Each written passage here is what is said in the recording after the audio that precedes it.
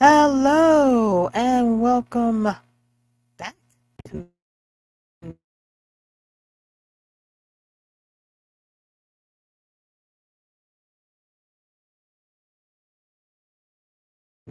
the Black Eye Podcast. I'm your host, Michelle.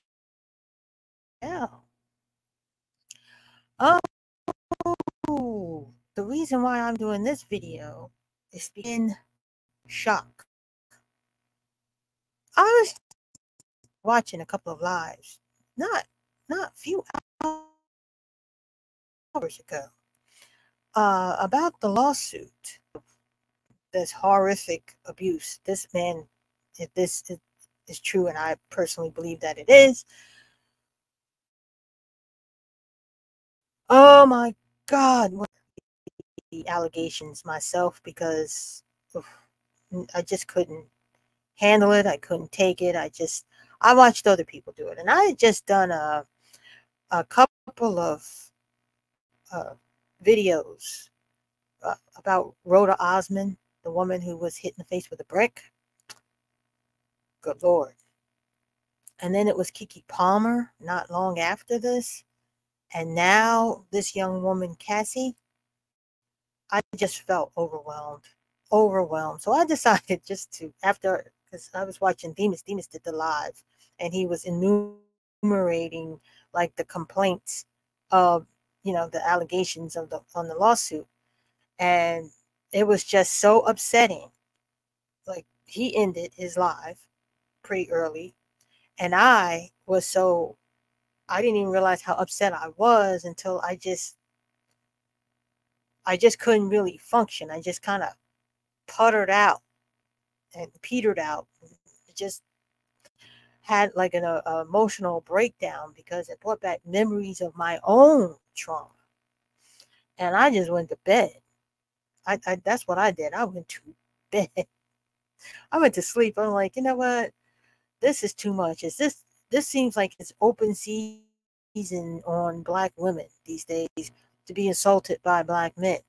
And I was kind of surprised because a lot of the black men who were usually in my comments with these, I don't know, I don't know what they're in with these conspiracy theories were quiet. And I guess Kiki had the receipts. Good for her. And I was going to get up this morning and I was just thinking about how woefully unprepared women are to go out into this world as free people and still be preyed upon by men with power. And I'm not going to denote it by saying all men, because obviously not all men. I'm not even, leave me alone, okay? But mostly in situations, nothing is here to protect you from what's out there. So that's what I was going to do my video on. I was going to go live. It was going to be my live that I was going to do like in the daylight, not in the wee hours of the morning. And scrolling through my phone, and to my surprise, I read this article. And I'm shocked. Because first I thought I read it wrong. And then I realized, oh no, you didn't read that wrong. They settled that case. I'm like, okay. Now, I'm not even mad at Cassie for settling the case, because I understand when it comes to abuse, which even all men say that that's subjective. Not all men, but a lot of them like, oh well, that's subjective. What do you mean by abuse? Even though it's clearly spoken,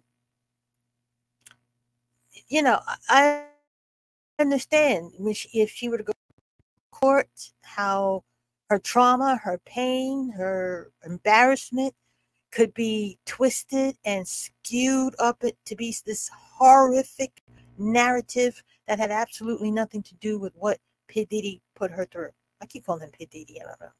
I can't, all his little iterations. So sick of it. Anywho, without further ado, I want to go into this article right here. Actually, for those of you or those of us who've been living under a rock, I want to play this little synopsis so we get a good idea. And it's not, don't worry, it's not long. It's just a short little thing. Why? Or get a good glimpse into why the lawsuit was settled so quick. Cassie. She filed a lawsuit against Diddy in New York federal courts. All right, TMZ executive producer, not to unpack with these allegations for sure. Why don't you walk us through the meat of what she's alleging here? Really, as they say, bombshell allegations, and Diddy is denying all of this. But in the lawsuit, she does claim that there was an incident in 2018 here in LA that they had gone out to dinner, and after dinner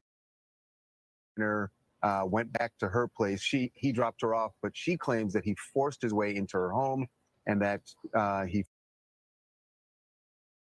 forced her to have sex. So she's alleging a rape in that case. And then there's another thing in another allegation is that she says that Diddy several times at different hotels around the country would hire male prostitutes and force her to have sex with them. This is the part of the suit where she's alleging sex trafficking, because she's saying that this would happen over state lines, and that would be the reason for filing this in federal court. Those are the most serious allegations in there. There are also some allegations of just domestic violence, domestic battery, and at least one other incident where she hints, she does not call Diddy out for this specifically, but hints that he might have been involved in setting another rapper, Kid Cudi, setting his car on fire. Wow. Yeah. No, and it's fascinating because Kid Cudi's people responded saying that's all true, right? Right. And I think what they were saying is that it is true that Cudi's car was blown up, and that it happened sometime, and Cassie had a brief affair. Right. Yeah, and I guess, like, talk to us a little bit about the timeline of your relationship, because she met him when she was 19 and he was 37. Right. Now, she is not alleging, there's nothing in the lawsuit where she's alleging that this was, but some people have pointed out that fact that she was, very young when they met. So,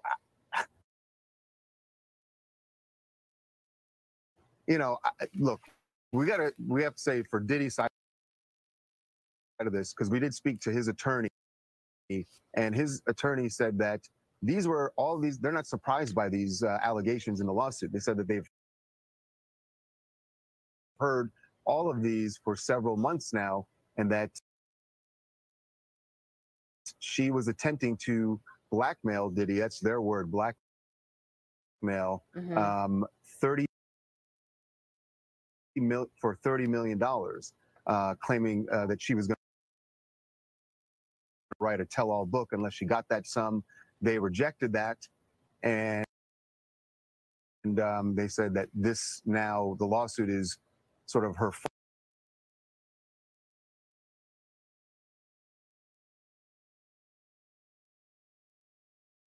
fallback plan, because clearly she couldn't get a book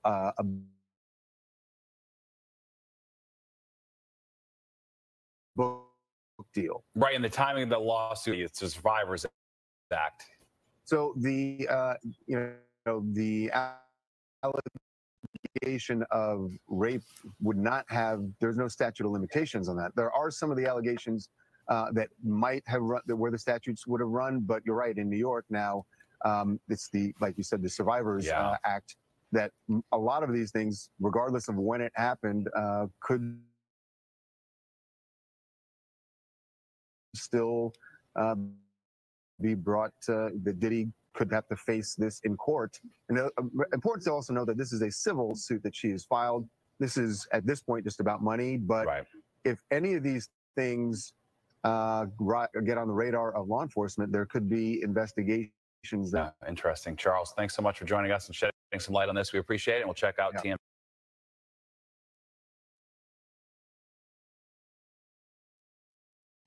That sheds some light on he would choose to settle right now, because criminally he might, just might be liable. But I want to go into the article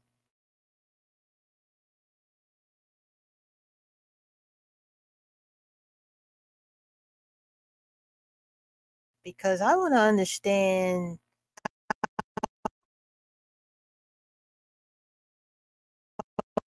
and maybe they will shed a little more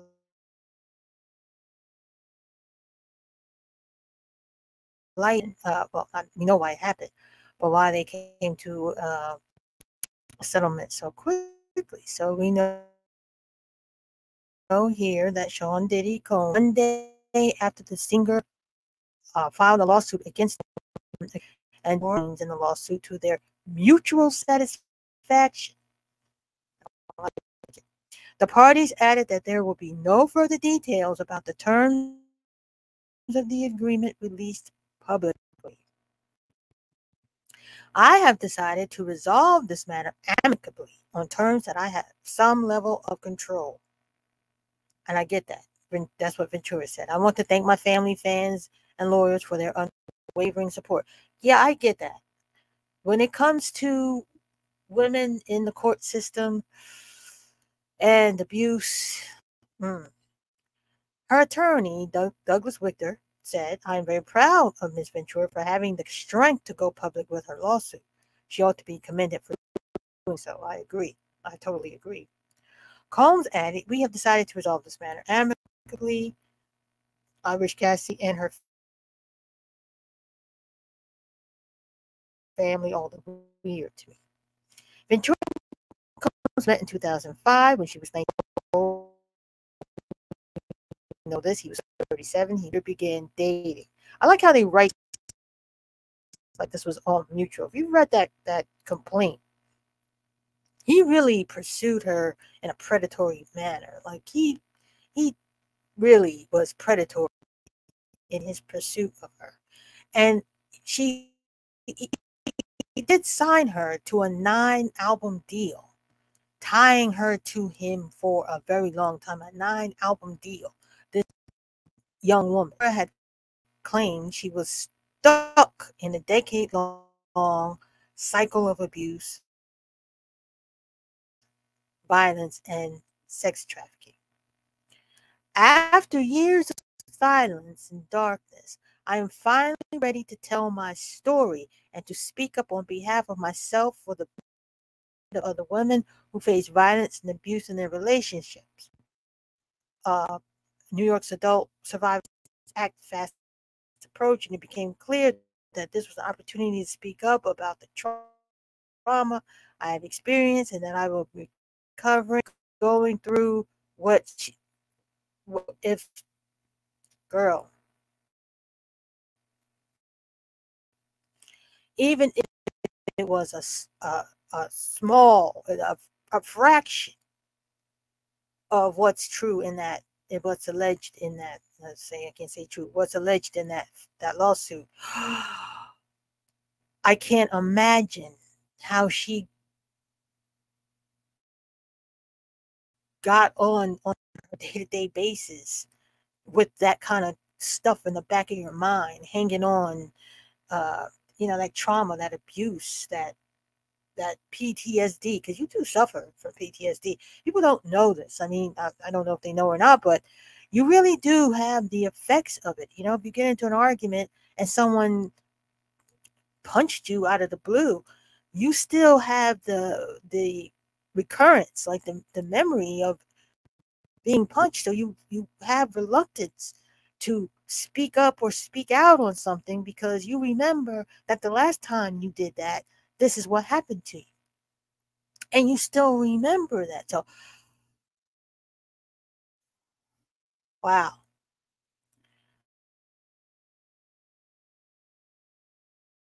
Life recovering. All aspects of Miss Ventura's life was controlled by either Mr. Combs or his management companies. Thursday's complaint filed in New York read, Ventura had also alleged that she would receive beatings from Combs that was so severe that he would hide her at hotels for days at a time to let her bruises heal. These hotels for days, that's in quotations. For those of you who are listening via the podcast. She had alleged that during her time with Combs, he would also force her to engage in encounters with ex-workers that he called freak-offs or FOs, and that means drugs, oh my God, and alcohol. Combs' lawyer, Ben Brafman, had denied Ventura's allegations. Of course, she's going to deny. Deny.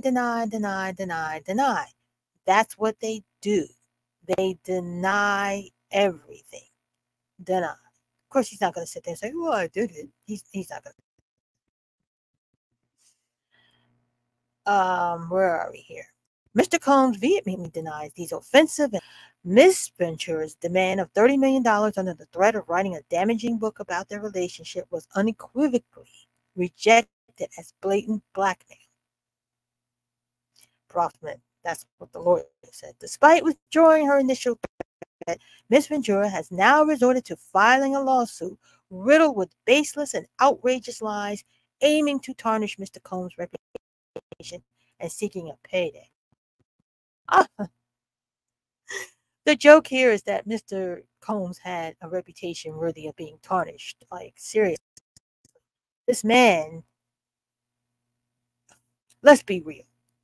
Is anybody looking at Diddy thinking, what a fine, upstanding, quality man that he is? Are we really looking at him seeing all that? Because I haven't looked at him and seen any of that in years. Since he burst onto the scene, I ain't never seen that. So I don't know what tarnish she could possibly bring to an already dilapidated reputation. But okay. Wigder refuted these claims, adding, Mr. Combs offered, her lawyer refuted those claims, adding, Mr. Combs offered Ms. Ventura 8 figures to silence her and prevent the filing of this lawsuit. That's more like it. She rejected his efforts and decided to give a voice to all women who suffer in silence. Ms. Ventura should be applauded for her bravery. Go ahead. I bet you dollars to Deutschmarks that he offered her money to keep it quiet. Because I was hearing before I went to bed last night that women were coming out of the woodworks. Danny DeCane was in support of Cassie. Other women were in support of Cassie. They were supporting her. And what was that blonde hair? What was her name? Oh, God, what was her name? She was part of Danny DeCane, and he fired her. Yeah.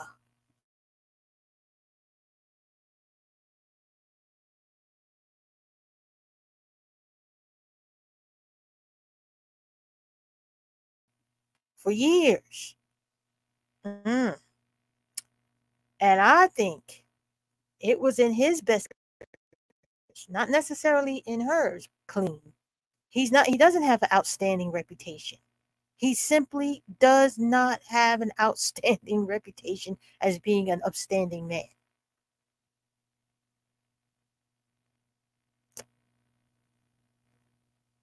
Now, this is potentially why he settled. I believe that's why he settled. It was in his best interest because she could come with the receipts and you know, how old is he? 90, 100 years old? So all his exes will come out. Let me stop. Anyhow, with all these exes, all these women, I'm sure they all have a story to tell. I'm sure they do. And I can't help but think about Kim Porter, because I knew her. Like, I didn't know her, but whenever I saw her, I always liked her, and I always felt that she was a woman who he simply didn't deserve. And I don't know what it is about these men who are predatory on these young women, and they want to mold them and make them and control them and humiliate them and humble them, and it's just gross and disgusting and horrific. Somebody called it demonic. It's demonic, Machiavellian. It's poison. Just, oh God. I really wanted to see him get his day in court. I really wanted him to be dragged. But I believe, and this is my belief, that he knew he couldn't take that kind of drag. He couldn't sustain that kind of drag. Because, you know, he wants it out of the public eye as quickly as possible, so that the law enforcement won't say, isn't that illegal? Yeah, those are criminal acts. Anyway, that's all I have about this today. I wasn't even going to make this video, so here we are making this video. Anyways, tell me what you think in the comments. How do you feel about this whole settlement thing? The problem I have is I haven't even recovered from the complaint. I haven't recovered from the lawsuit. My God. And it's settled already. Whew. Lord have mercy. Gee whiz. Again, tell me what you think in the comments. Like the video if you enjoyed it. Subscribe if you want to see more. And until next time, bye.